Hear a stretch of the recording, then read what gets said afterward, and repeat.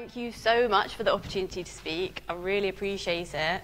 Unlike Mr. Wall, I am afraid that my presentation is absolutely littered with pictures of leg ulcers. I am not so considerate, so apologies in advance for that. Thank you for the introduction. So I work in the emergency vascular clinic. We run a diagnostic leg ulcer service as well as our emergency vascular patients. I also run all of the local anaesthetic superficial venous interventions that we do. And I'm trained in performing ultrasound-guided foam sclerotherapy. So, again, this has already been touched on, but we know that venous ulceration is a massive, massive problem in the UK at the moment. I'm also going to talk about the EVRA study. So it showed the importance of superficial venous intervention in improving time to healing. There were two arms. The first arm was an early intervention group for patients with truncal reflux. This was treating patients within 2 weeks. The other arm was treating patients in the deferred arm. It was about 6 months before they got their treatment. And this showed that the median time to healing for the patients in the early intervention group was only 56 days.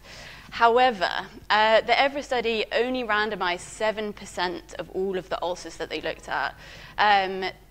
They were small ulcers. Some might argue easy to heal. They weren't around for as long. The duration of ulceration was longer. And there was still a really high recurrence rate across all groups in this study.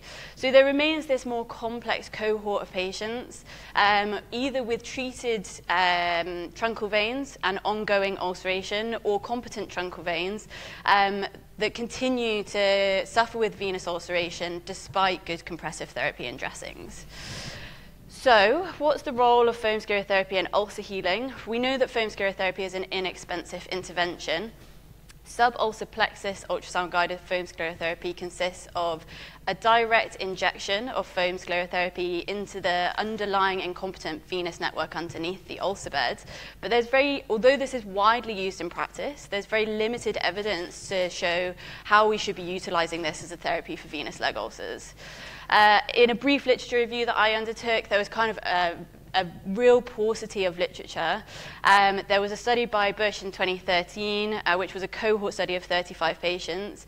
In the absence of truncal reflux, they showed a 90% healing rate at 4 to 6 weeks. And this is echoed in a similar order of patients that I've treated at Guy's and St. Thomas's, similar patient cohort, and we showed 80% healing at 6 weeks. So, apologies for this wordy slide, but we are undertaking a pilot study of sub-ulcer plexus foam sclerotherapy at Guy's and St. Thomas's. It's a 50-patient consecutive cohort study of patients with venous leg ulcers.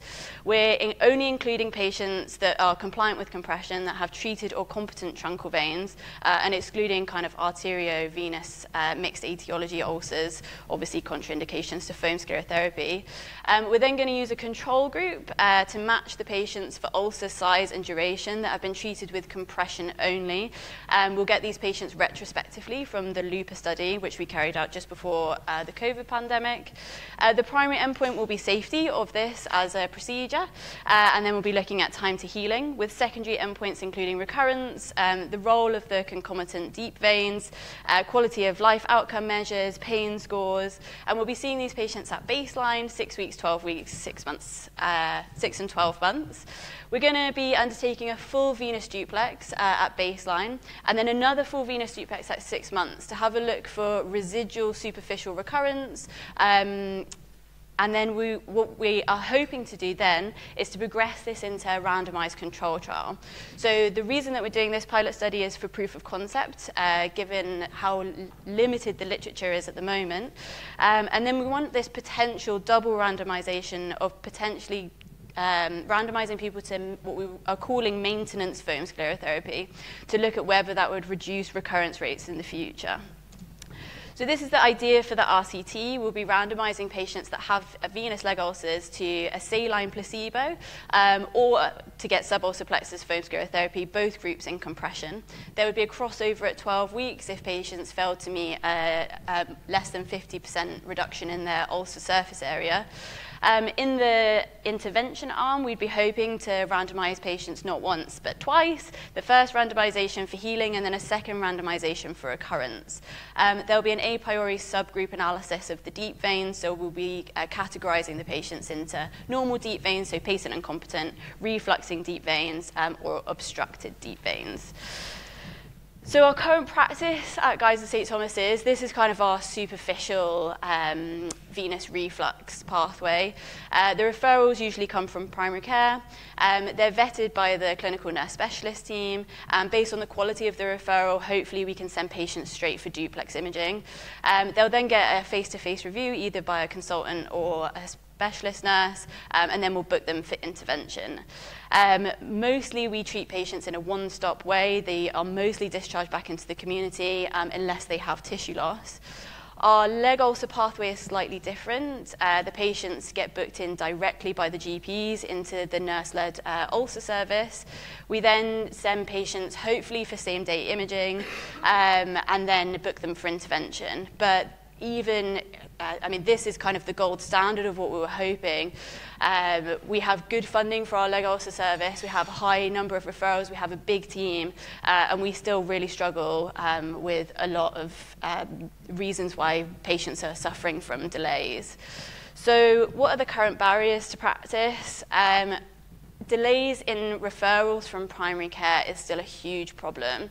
So the lupus study, which we carried out in about 2020, showed us that the majority of our referrals were coming from GPs, and over 48% of them had already had an ulcer for a year before they got a referral to a specialist service. And as Mr. Wall was saying, you know, this isn't capturing any of the patients that never get a referral at all. There's definitely a lack of understanding of the current evidence and guidance around what the gold standard is for leg ulcers, and lack of clarity about what the treatment required is, which hopefully this research will endeavour to answer. At Guy's and St Thomas's, we have problems with same-day scamming, getting imaging, and there's also a problem with continuity of care.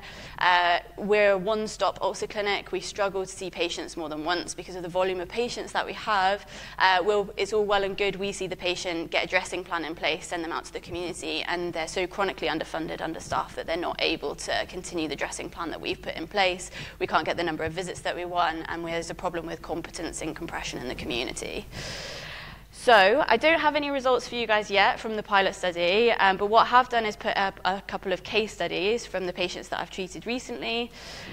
So this first gentleman, he was 85 years old, right-sided leg ulcers that he had had for 5 years before he got a referral into a vascular service. They were mixed etiology ulcers. He had a reduced ABPI. We sent him for an angiogram, and we did TP trunk angioplasty for him.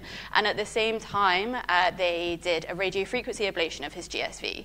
This was in about October of 2023. They then referred him into the leg ulcer service. I sent him for a repeat duplex. He had widespread superficial varicosities. And although the ulcers had not got worse, they still hadn't got much better. So I started seeing him for sub-ulcer plexus foam sclerotherapy.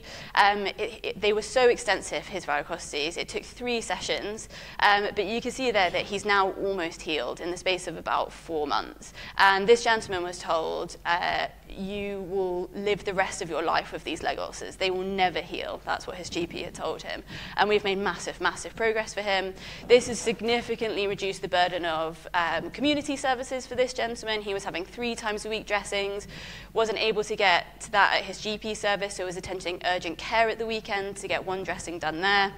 That was every week. He's still in compression bandaging, but he is now just having once a week dressings. His quality of life is massively improved. He's back out on his allotment. He's over the moon.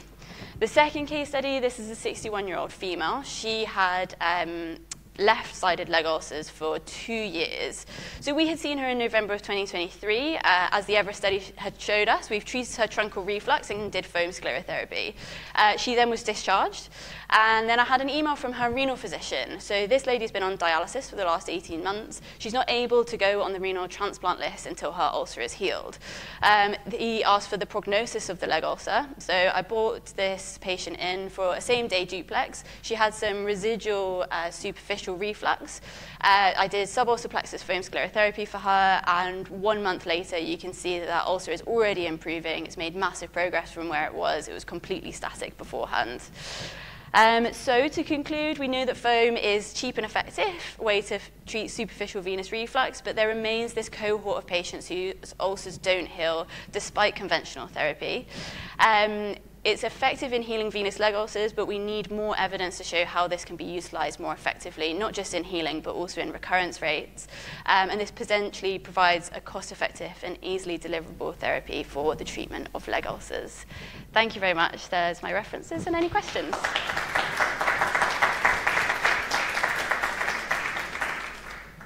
Yeah. Can I ask you, Lily, your definition of injecting sub-ulcer plexus? Do you inject through the normal skin or the ulcer? Do you use ultrasound guidance? Yes, definitely use ultrasound guidance, and I will aim to inject in the skin as far away from the ulcer as possible, only injecting into the skin that looks healthy. So I've also seen anecdotally sometimes the ulcers get a little bit worse before they get better. So I always prepare patients for that as well. And yes, always ultrasound guidance. What I'm counting as technical success with sub-ulcer plexus foam sclerotherapy is if I scan the ulcer afterwards and I can see with the ultrasound machine that I've got good distribution of foam underneath the ulcer bed. Every meeting I've ever been to on venous disease says perforating veins are bad for you. So what do you do with perforating veins? The evidence for treating perforators is so patchy. At Guy's and St Thomas's, we don't treat perforators at all. So ignore them. One more and then we'll move on because we're a bit late. Just a short question. Do you have any compression standards for these patients? 1 layer, 2 layers, or una boot? Maybe I missed from your presentation. Say that again, sorry. Do you have any compression, the dressings, the compression for the leg? Do you have a standard for that? Do you have standardized the compression? Yeah, so I will always aim or to use put compression patients, stockings or something? Always bandages for patients with ulcers, as long as they can manage to have bandaging done. And I will always aim to put them in the highest amount of compression possible based on their ABPI. Quick logistics question. When you recommend to go back to the community, how do you do it? Because we've got a compression passport we give them, which they can ignore. But how do you guys? We write clinic letters. So I'll write a clinic letter, send it to the district nurses, and then I write a dressing plan, print it, and give it to the patient so that they have a paper copy in their house to show to the district nurses when they come around. Because I do wonder whether or not a universal compression passport, which we could give all the patients, which was NHS-led, would be useful. Yeah, sounds fantastic. That's a chatting about it, isn't it? Definitely. Thank you very much.